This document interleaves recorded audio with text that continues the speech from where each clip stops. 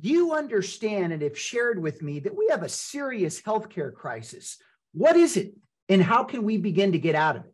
The problem is the system is built, again, when we're sick. So you say, Greg, what's the plan? You can't blow the system up. I understand all that. But Glenn, my biggest thing is not wait till we're sick. Sleeping and exercise and preventive medicine could prevent a lot of these disasters.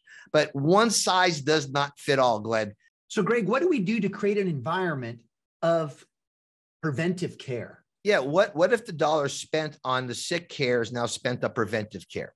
So the person, we have to give as much tools as possible to these people to make informed decisions. And that's why it's important to motivate people to want to understand how their body works, so we prevent the thing.